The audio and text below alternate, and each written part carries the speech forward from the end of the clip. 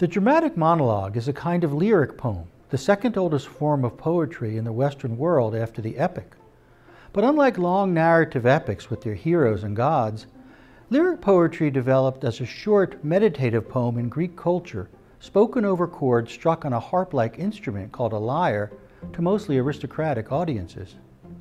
The instrument gave the poetic form its name, and in turn is where we derive the term lyrics to refer to the words of a song. From its origins in Hellenic culture all the way through the end of the 18th century, however, the voice of lyric poetry was always assumed to be that of the poet, him or herself, offering in elaborate musical rhythms and provocative metaphors his or her own experiences or thoughts directly to an audience of readers or listeners.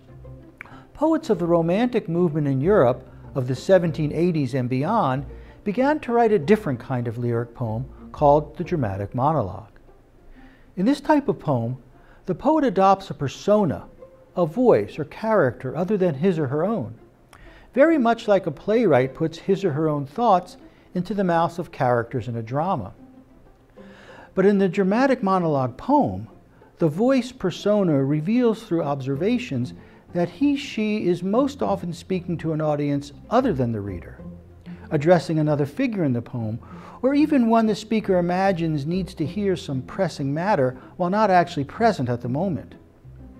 In the romantic dramatic monologue, the persona usually tells a tale that suggests the struggles and victories of everyday people, often in rural settings, and how they might find solace in human ideals like the peace of nature, spiritual fulfillment, or loving relations between family, friends, or lovers.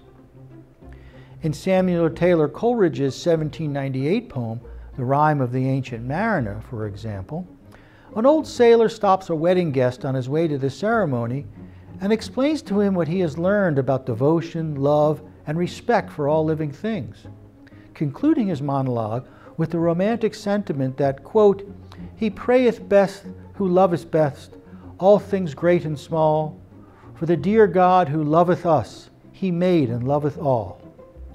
In 19th century England, the dramatic monologue form became a staple kind of poem for the generation of English people referred to as Victorians, after their queen, who ruled for 70 years. Since the novel was the most popular form of literature during that era, the dramatic monologue appears to have appealed to Victorian audiences' fascination with fictional characters.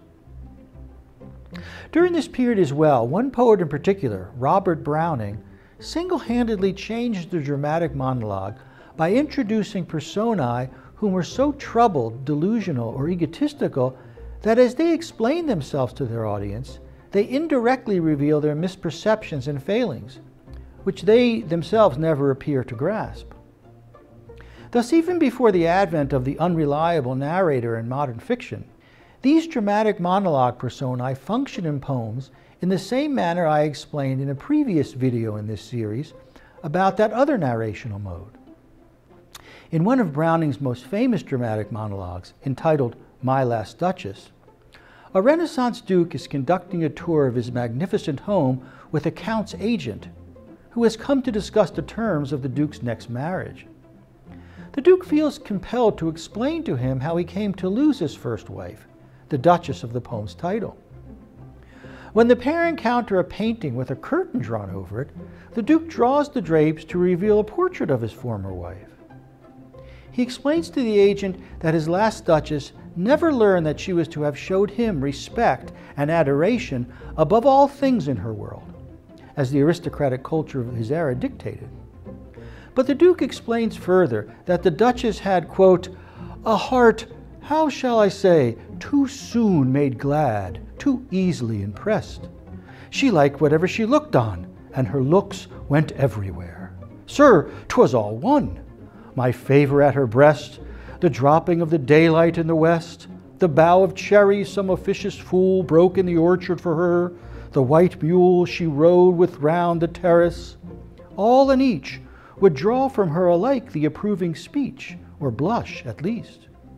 She thanked men, good, but thanked somehow, I know not how, as if she ranked my gift of a 900-year-old name with anybody's gift." In this passage, The Duke indeed reveals himself to be a total control freak. In the next breath, he implies he had the Duchess killed for what he perceived was her insolence.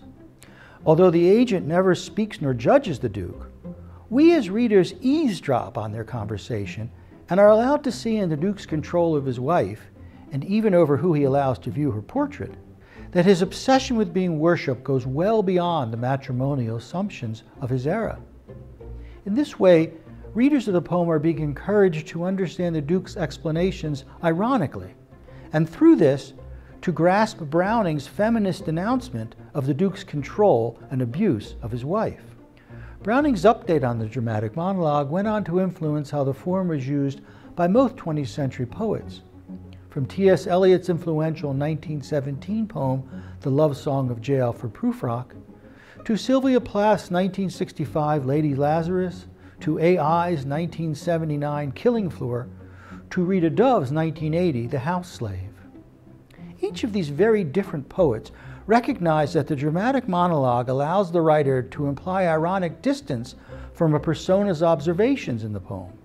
As careful readers, we too recognize that we are being pushed to listen to the persona ironically, and just as with the unreliable narrator, share an understanding of the persona's psychology along with the author, to which the persona remains blind, wrapped as he or she is in misperceptions and delusions about him or herself, other people, and the world.